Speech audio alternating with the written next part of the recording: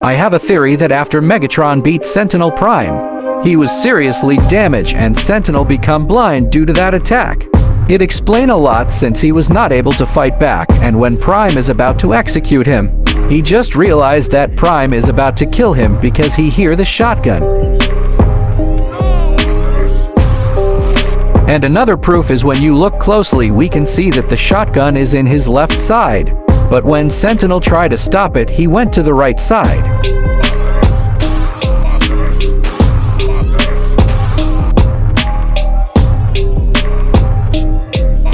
And here is the another angle, proof that Sentinel is already blind in this scene. This is Prime's shotgun. Sentinel tried to stop or block it, but he is in the wrong side.